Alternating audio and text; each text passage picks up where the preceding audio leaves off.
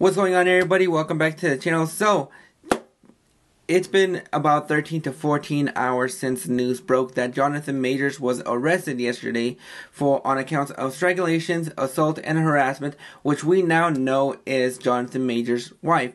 From the reports that I've heard and read is that they were getting in a confrontation. She saw that he was getting a message from another woman, and so she tried to snag away the phone, and he stopped her, probably strangled her, and assaulted her. We don't know the whole context about this. So that is what is being reported, and I just wanted to share my thoughts and feelings about this. When I first saw this article pop up on my Facebook, I thought it was a joke. You know, sometimes we see memes and things, especially when it revolves around Keanu Reeves saying that women have came up and accused him of being a nice person. When I read that Jonathan Majors was arrested or accused, I thought that my first thought was that it was a joke, you know?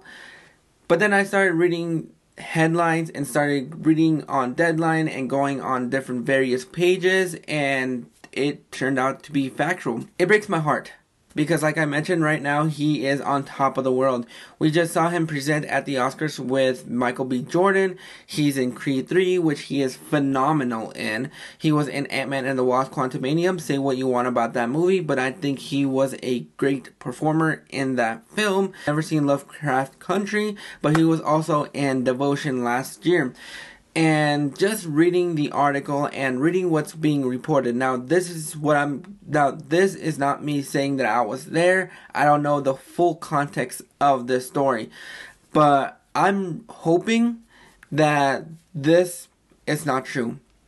Because I want to believe that this guy is fantastic on and off the screens. However, we don't know people outside of the work.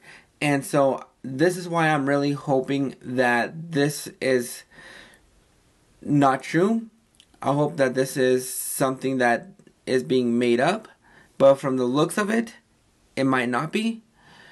But if it is true, there are going to be serious problems moving forward. And it just came to a shock to me because he doesn't seem like that type of person. And I am one to not put hands on anybody, man or woman. And this was just a big shock to me when I read the news and saw it. Now, we're all going to the assumption from what we're reporting is that it's true. But I'm really hoping that it's not true. But if it is, I hope that this guy never gets work again, because even though I am a big fan of Jonathan Majors in Ant-Man and the Wasp: Quantumanium and in Creed 3, mostly the latter, it doesn't matter if you're good on screen. This is going to be a bigger issue moving forward, especially with him being casted as Kang in the MCU, and a movie about Kang coming in 2024, I believe, 2025. So that's going to be having huge ramifications.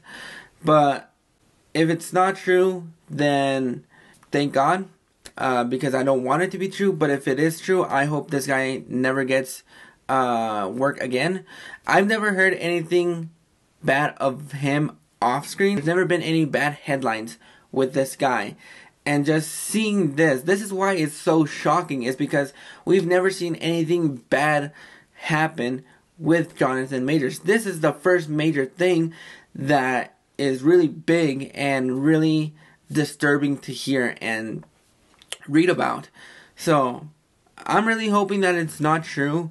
But if it is true, I really hope that this guy doesn't get any work again, because that is just not right. No matter the situation, that is something that you don't do at all. You don't lay a hand on women.